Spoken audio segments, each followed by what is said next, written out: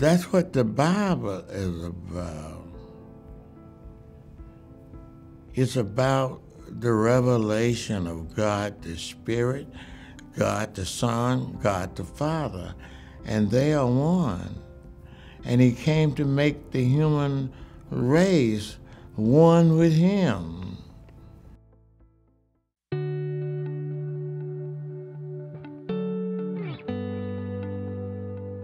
To keep going the way we're going, we go around in circles.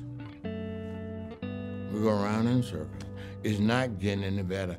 And so keep on telling each other how bad we've been without telling them there is a Savior. There is one that can redeem us.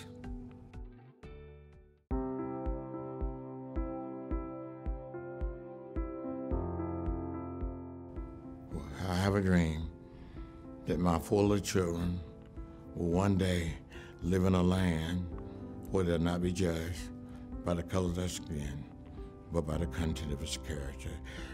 That was Christianity in its fullness.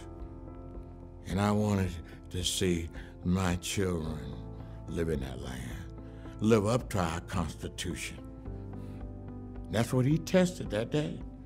And he said the bank of heaven is not bankrupt.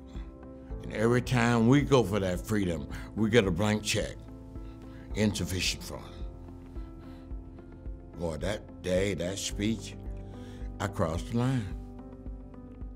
I crossed the line with my longing and my hope.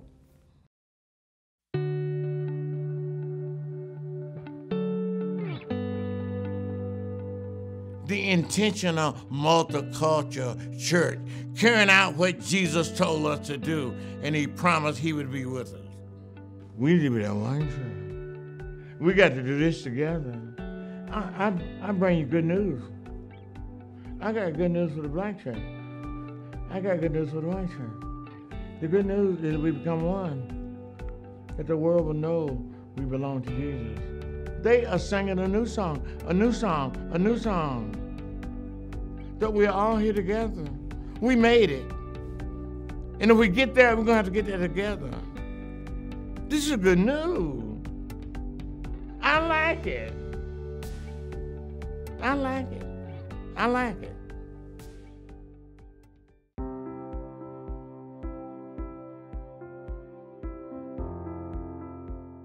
The forgiveness of sin.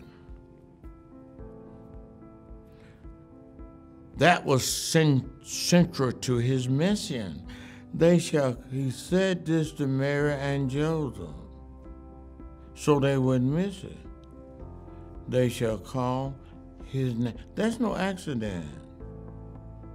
They shall call his name Jesus, for he shall save his people from their sin. That was their longest longing.